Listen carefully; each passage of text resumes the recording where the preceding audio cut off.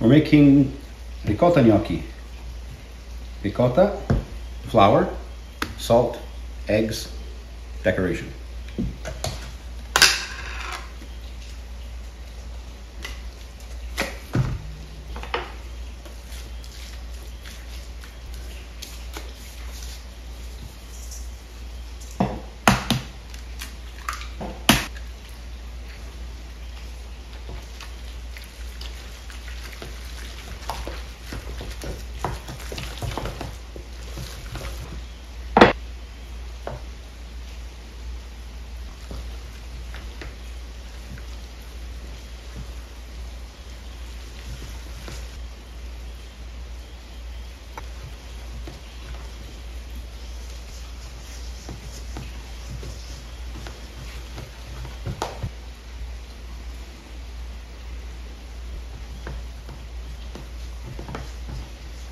After you get to a certain consistency, you have to work it by hand.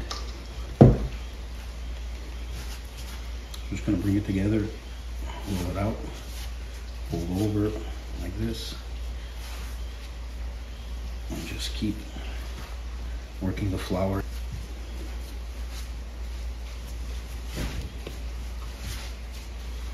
See, it's still sticky.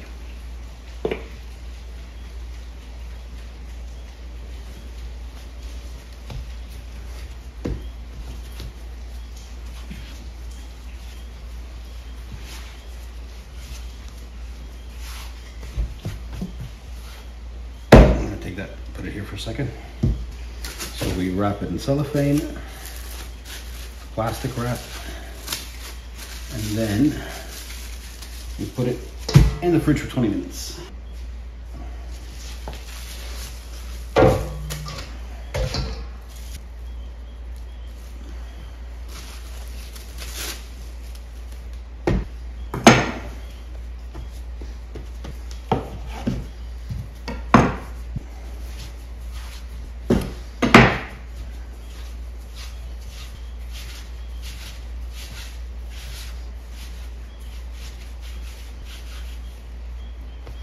So some people like to get fancy with the shaping of this. I don't. And I also prefer a bigger gnocchi. Just prefer the bite. I find the little ones become rubbery when you cook them. Ricotta gnocchis are like soft and billowy. They're not as dense as the potato ones. To preserve that, I find a bigger cut is required.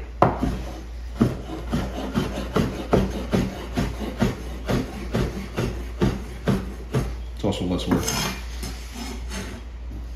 Put a little bit of flour in there just to keep them from sticking to each other.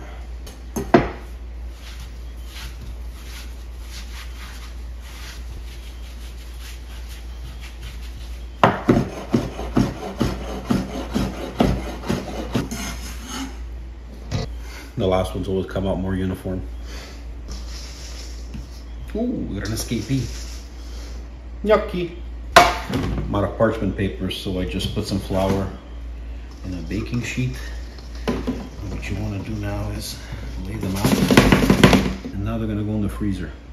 Of course, you're going to want to enjoy some of these fresh, so put them aside. It's too late for me to make them tonight. Good morning.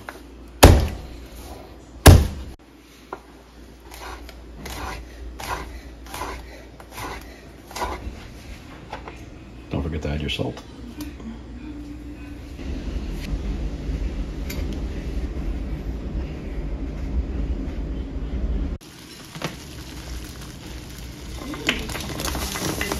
So again, butter, extra virgin olive oil, anchovy paste, and a little bit of chopped up garlic.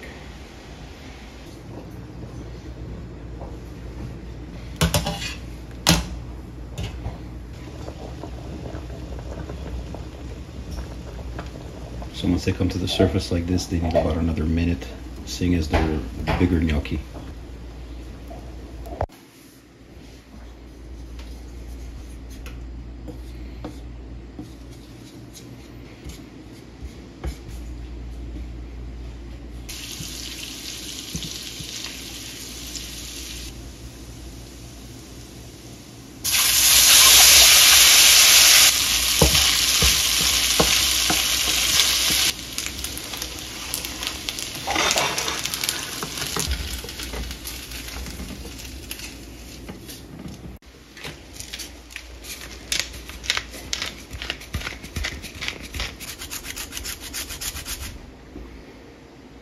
which one gets it first. This one.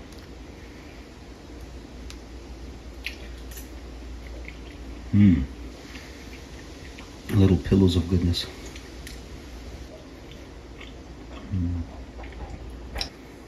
Parmigiano. If you enjoyed the content, please consider liking and subscribing. Thank you.